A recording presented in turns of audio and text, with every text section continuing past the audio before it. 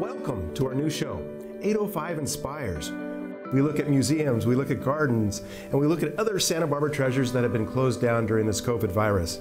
We're going to highlight their mission. We're going to tell fascinating stories, and we're going to provide an activity for everyone at home. So I hope you join us and enjoy this series that we call 805 Inspires. Welcome, Monica. Hi, Eric. It's good to see you. So why don't you go ahead and tell us a little bit about the Mission Archive Library, what it is and its mission, and share a little bit with our viewers. The Santa Barbara Mission Archive Library is a cultural, educational, historical nonprofit that was established in 1967. It's located at Old Mission Santa Barbara, but it's a separate nonprofit. It is affiliated with the Franciscan Friars of California. And we have a wide collection, a vast collection of historical and cultural resources that help document the work of the friars in Western United States, in colonial New Spain, and in Northern Mexico. Wow, well, you know, we've been friends a little while, and you know I love the mission. I see some incredible things behind you. Tell us a little bit about go into a little bit more detail of what's in the repository. Well, it is a really huge collection, and among the treasures here, we have over 4,000 titles in our rare book collection. Many of these were once housed at the California missions. We also have art and artifacts, we have maps, and we have copies of sacramental registers from the Alta California missions and some of the Baja, and these are used by people to recreate their family trees and by researchers doing demographic research. So it's a wide, vast collection covering a really wide geographic area. What are some of your favorite pieces? If you had to tell somebody, we have this here, what jumps out to you?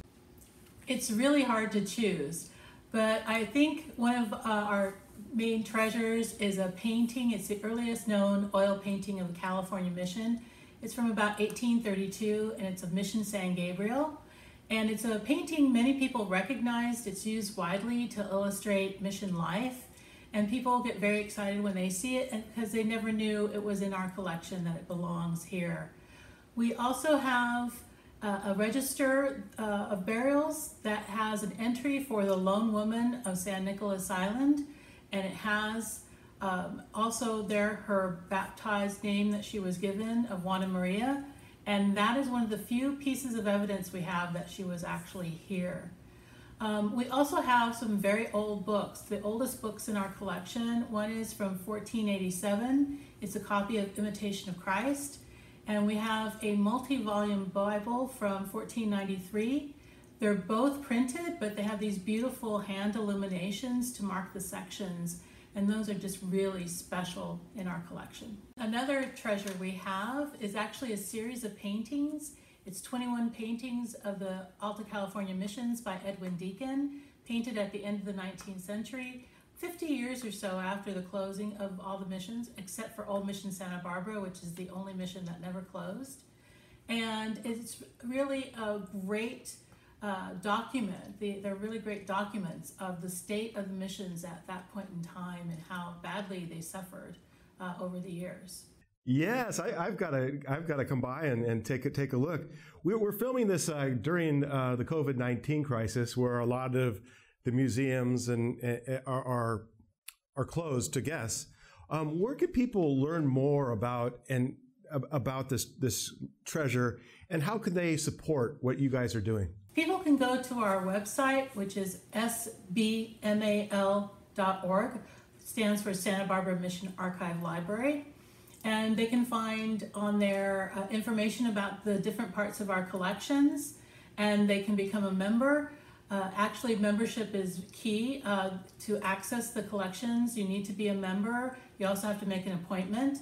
But membership is also a key way that supports the archive library. It's our main source, along with donations of support, financial support for SBMAL. And like all nonprofits, we rely on the support of our friends here and elsewhere. Great. Well, I'm going to go ahead and become a member. Yeah, because I did not know that either. As we wrap up this segment, is there anything else you'd like to tell your audience or people listening to us? Well, I hope people do visit us on the website and at the very least sign up to get announcements for our programming when we're back and able to do that. People don't have to have a PhD to come. They just need to have an interest. Thank you, Monica. It's been a pleasure chatting with you today. Keep up the great work, and I hope to see you again soon. Thank you, Eric. It's good to see you. Thanks for your support. Hi, I'd like to welcome in Brian Stevenson of the Santa Barbara Mission Archive Library. Brian, you are the in charge of programs and collections at the museum? Yes, that's right. So I'm really lucky here because I get to work very closely with the really rich treasure of materials that we have here at the Archive Library, which include artworks and documents, diaries, manuscripts. It's a really special collection, and I am really privileged to be able to work to organize it, protect it, conserve it, and also make the materials in the collection available to researchers who are interested in exploring and learning more about the early history of our state. What a fascinating and important job. Wow. Tell me a little bit about what that's like on a day-to-day basis. Well, on a day-to-day basis, it can really vary. I wear a lot of different hats, but on any given day, I can sort of work through some of the materials that we have that have not yet been organized and processed. So that includes looking through kind of old banker's boxes of materials, rehousing materials into acid-free protective folders and sleeves and housing. I can be doing a little bit of writing, kind of explaining what a particular collection contains within it to facilitate researchers' access. And in addition to that, I get to work really closely with researchers who come in to the Archive Library, genealogists who are doing family history research, scholars who are researching a variety of projects from the history of wine in California to kind of the relationship between sort of the Franciscan friars and the Chumash.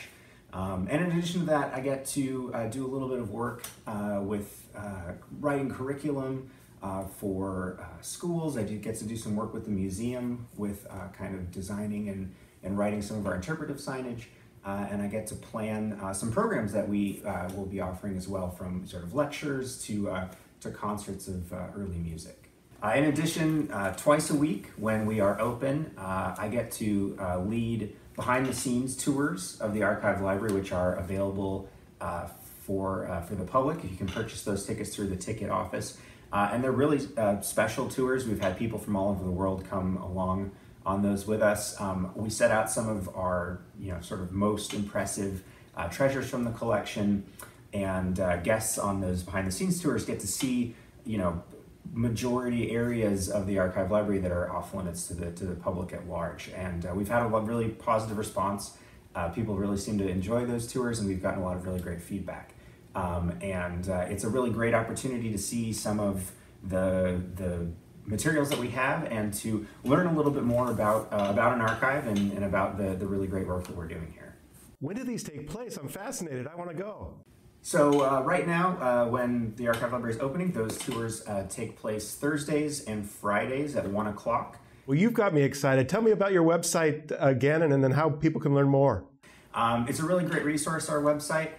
We have links there to finding guides for some of the materials and collections in our website. So if you're interested, in our collection. So if you're interested in learning more, maybe you're wanting to do research into, say, the history of vaqueros in California, you can access those finding guides and do a search within them to try and find what materials specifically in our collections are going to be relevant to your search. In addition to that, we post information about upcoming events, about our tours, as I mentioned. And in addition, we have a really great education page on our website that provides lots of resources to fourth graders who are doing their mission history project, but also to people who are interested in kind of California history in general. We have activity workbooks, we have coloring pages on there. We've also been working in partnership with Old Mission Santa Barbara to put together sort of a series of short videos of California history that kind of go through the mission space itself, as well as some of the materials from our collection to kind of highlight some of those treasures and share them with people who are not able to make it to the mission right now. And then the third part of this segment is an activity. Can you describe what you're going to be doing? Yeah, for sure. So we are going to be kind of discussing how folks can at home make their own scrapbook or memory book. So it's an opportunity to learn a little bit more about how sort of you and your family can collect and conserve some of your own family history and keep that together in one place in kind of a unique archival quality document that you can then store safely in your home to be able to preserve those memories and kind of some of your own family history for generations to come. We're also going to discuss a little bit about kind of the history of scrapbooking up to now and provide you with some tips for the best practices about how to make those memory books. Well, we're excited to see it, and it's great to have you on today. This is our inaugural episode of 805 Inspires. Keep up the great work. Be well, and thank you for all you do in this community.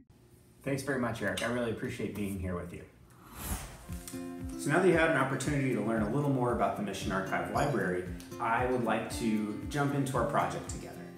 We are going to talk about some of the tips and tricks that are useful to make a scrapbook or a family memory book that will allow your family memories and your family documents and materials to last for a very long time into the future generations.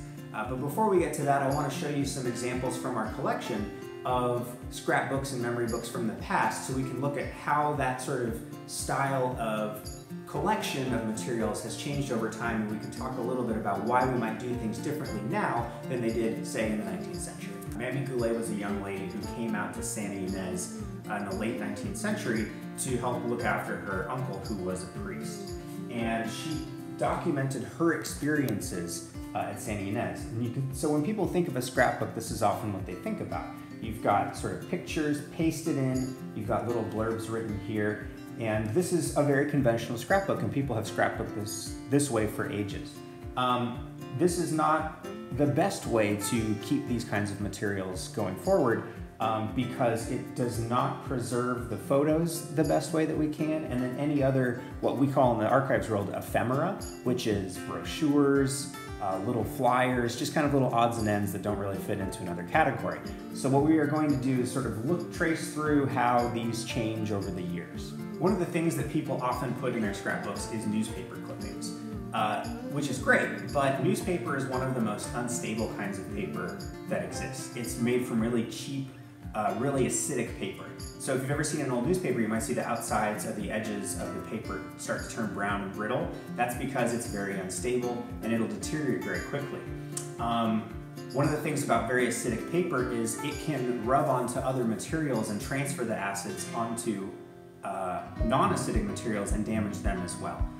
So we want to be sure that when we're working with newspaper that we want to sort of separate it out and preserve it in a way that is going to make the other materials in the scrapbook or the memory book safe.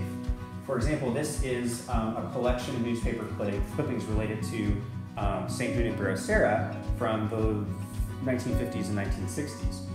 And you can see, again, traditional scrapbooking, pasting these things in, you can see how the glue is popping through and has kind of ruined the image, has ruined the pages that were being pasted in here. So when we get a piece like this where we have two kinds of newsprint facing each other, or even one piece of newspaper facing, say, a photograph, what we're going to want to do is we'll want to take special alkaline paper. This is non-acid paper that actually acts as a buffer and sits in the middle there to preserve and protect the materials on both sides so that they don't damage each other. Even when we're preserving newspapers here at the Archive Library, we usually pull the newspapers out and separate them and protect them from each other so the different kinds of paper don't react with each other. So here we have a page from the Los Angeles Times Sunday magazine from 1930, and you can see we have it kind of folded up in this nice special buffer paper to protect it, and then that's even encased in another enclosure that we're going to put inside this acid-free box where we keep some of our other newspaper clippings. So this is an example of how we have here at the Archive Library kind of taken some old scrapbooks and kind of played with them a little bit to put them in a more safe, secure, stable environment. To get them kind of out of that traditional format and into one that's going to be more secure so that these materials can last for generations to come. So this is coming from the Edith Webb collection. And you can see that what we've done is we've actually taken the materials out of the scrapbook entirely and put them into this nice acid-free 3-ring binder. And then we've also put the materials from the scrapbook into these special acid-free polyethylene sleeves so that you can get lots of different materials in here. They're not reacting with each other. And it's also nice too because as you're turning the pages, you're not worried about, say, tearing a page or anything like that. So it keeps things nice and secure. And you can also, the nice thing about the sleeves is you can do back to back like that, so you can sort of see the materials as they were meant to be seen in a scrapbook, but they're sort of in the best archival condition that they can be. So as you're thinking about how you're going to make your own memory book or your album, or maybe even a time capsule, one of the ways that I want to show you how to do this is kind of in a very traditional sort of archives kind of a way. Oftentimes, the most often way that we preserve things here in the archives is we put individual sheets of paper into acid-free folders. Those acid-free folders go into boxes, and then boxes go into storage. So if you want to make kind of a more traditional archival approach to your family album, it's very easily done. We've been talking a lot about newspaper and how newspaper is very acidic and can damage other materials. These days, most of the newspapers that we're reading are probably online. But if there's a particular article that you're interested in, you can print that off just at your home computer with your home printer, just as I've done here with this article from today's news. And as I said, you can get acid-free folders at most sort of office supply stores. So you would just go ahead and put the article inside the folder thusly.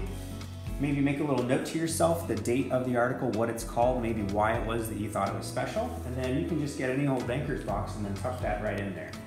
You can put letters, you can put artworks, you can put photographs if you want to in here, and then you can put this box someplace safe.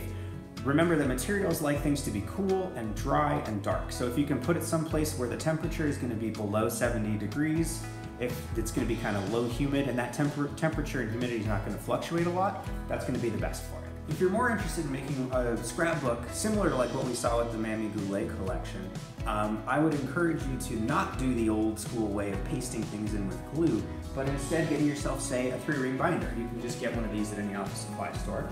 And I would fill it with these protective sleeves. You can find these also at most office supply stores. Make sure that it's indicated that it's archival safe on there. And as you can see, they come in different forms. This is a 4-pocket version. They come in 2 pockets or just single sleeve. I've tucked a couple of old photographs from the 1920s in here. If your family has drawings that they want to save, or maybe a family recipe that you want to hang on to, you can tuck those into the single sheets here. That protects the different kinds of media from each other, and it also preserves it, so as you're turning the pages, you don't have to worry about ripping or anything like that. So hopefully that gives you a couple ideas of how to go about saving some of your family history so that you can put that aside and have those memories for decades to come. So that wraps up our fascinating look at the Santa Barbara Mission Archive Library. Thank you to Dr. Monica Orozco, Executive Director, and Brian Stevens, Collections and Program Manager. And I hope you enjoyed the activity. Thanks again for tuning in to 805 Inspires.